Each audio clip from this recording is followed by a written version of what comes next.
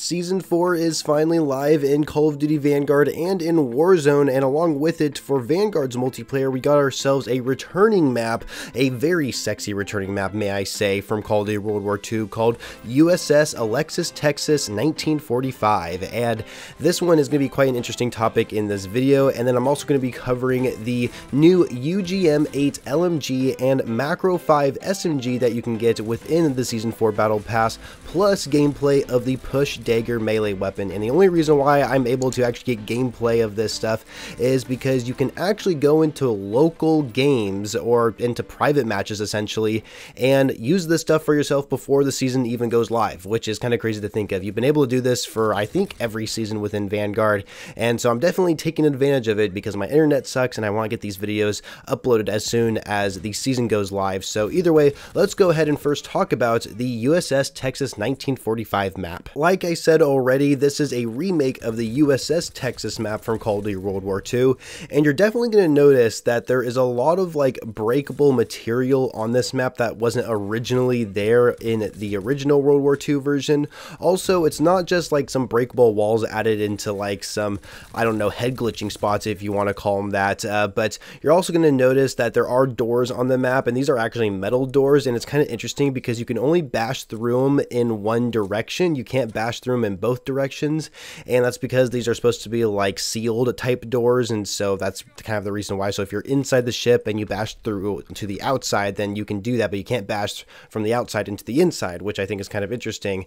Also, you're going to notice that there is some breakable ground that you can enter, which just kind of brings you into like a smaller close quarters area or ceiling, whichever way you're actually facing, I suppose. And I do find this kind of interesting. It'd be really good flank points to actually like get around enemy players who don't really expect you. And that's one reason why I really like this map, is I feel like there were some pretty easy flank points on the side of the ship, but yet it was still a fairly smaller sized map. I mean, I guess it's a medium sized map. It is pretty long for the most part, but I still felt like there was like a lot of different ways for you to flank enemy players, even though this map is pretty linear for the most part. And so I really do appreciate that. But I also want to mention that at the B location, there is metal doors as well. And I find it kind of interesting they added doors in this specific location because these are metal doors and you can't actually break them like you can with most doors here within Vanguard's multiplayer. And so, and these, like I said, these doors can only be bashed through in one direction. You can't bash through them on the outside where B is at, which I think is kind of interesting.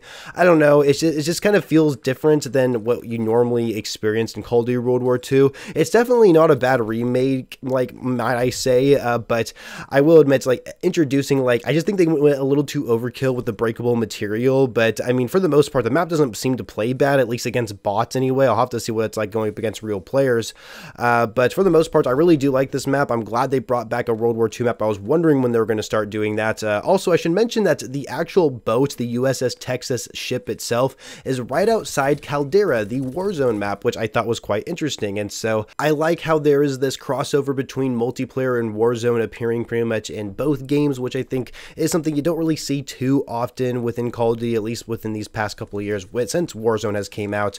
I'm seeing like Warzone references in multiplayer. You see a lot of multiplayer references in Warzone, but not really the other way around. So I just think that's quite interesting. And let's go ahead and talk about the UMG-8 LMG, because this LMG is supposed to be a fast fire rate LMG, which it is, but I feel like it has a very low damage per shot, and it definitely doesn't. You can increase the damage of this by using the 50 or the 75 round boxes to increase your ammo capacity, but the 50 round box anyway, which is the one you're seeing within this gameplay, it actually decreases the fire rate by like I think 36% if I'm not mistaken. And so my experience using this gun, I really decreased the fire rate a lot by increased the base damage of the gun itself, and I still felt like I was getting quite a bit of hit markers. You're pretty much going to be getting 4 to maybe 5 shots to kill, but I mean 3 if you're lucky enough getting multiple shots to the head, I suppose. Either way, it's definitely a fast fire rate LMG. I just kind of used it in a style where it's a slower fire rate, but you know, the damage per shot isn't that good, and so I can see this shredding in hardcore modes. It's definitely really good at close to medium ranges, but long range, even though it's not like a hard gun to really control, and so you could take out targets long range, but I just feel like the damage drop off and just the DPS just really doesn't work well with long ranges. So medium to close range, I've noticed, is where this gun really does shine. And and that could also be a good competitor with the other weapon that got added within Season 4, which is the Macro 5 SMG. And you already know that this is a very unique SMG because you can akimbo them or dual wield them. This is the first time we've seen this happen with SMGs in quite a long time. I can't remember the last time you can like dual wield SMGs. Like, we've seen dual wielding pistols, of course, but dual wielding SMGs, we haven't really seen that too frequently within the Call of Duty series. And so I really like them, honestly. I mean, like I've said already, and what you're seeing within the gameplay, I've only used them against bots, so I have no idea how well this will really go against actual skilled players out there. But the accuracy for the hipfire on this thing, even by default with like just using one of the Macro 5s, it's really good. And the fire rate isn't overly crazy. I'm pretty sure there's SMGs that have like a lot faster fire rates than this gun, but it's so amazing how good the accuracy actually is at hipfire. I don't feel like it's that tight. I feel like the hipfire could be a little bit tighter. However, the accuracy of the hipfire spread is really good, and so therefore you're really not going to be missing any of your shots as long as your enemies are in your crosshairs.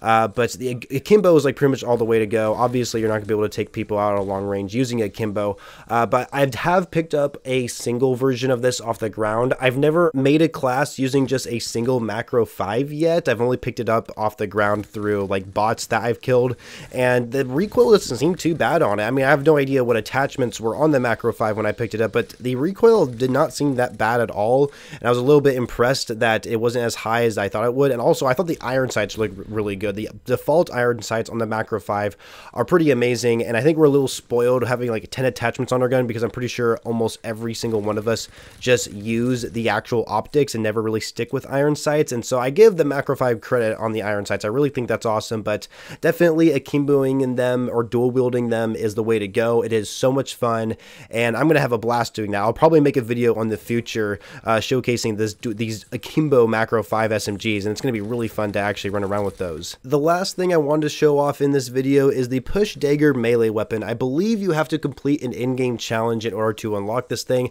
I don't think it's in the battle pass whatsoever, but the push Dagger is, you know, it's a melee weapon. Honestly, it's not really too much different from the combat knife, unfortunately. Like, this is something that you can't actually throw like you can with the axe, and so the push Dagger, I mean, it's pretty small. I mean, you're just poking people, or pushing them rather, to kill them, and I just think that's kind of funny knowing that's how you're taking out enemies, but it's really not that impressive. There's really no range to it whatsoever. It's a dagger, for goodness sakes, and so there really isn't too much uniqueness about this compared to just the normal combat knife we have by default in this game. But for those of you who do love to run around with melee weapons, I think this is a good incentive for you guys to use that, and of course unlock gold on it and eventually atomic camo, which looked pretty good when I was looking at it through the in-game menu.